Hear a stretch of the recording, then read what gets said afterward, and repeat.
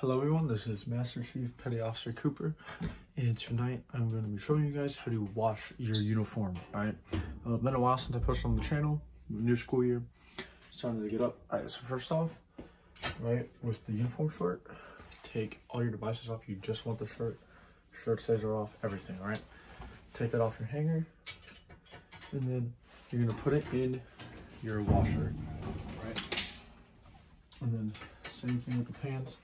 Obviously you don't have any like devices or anything on your pants, but you just take them, you want to fill in the washer. I normally try to put them on like two sides so it's kind of even. If I can get an angle, see how it's kind of in there like that, just like that. And now I can get this back up. There we go.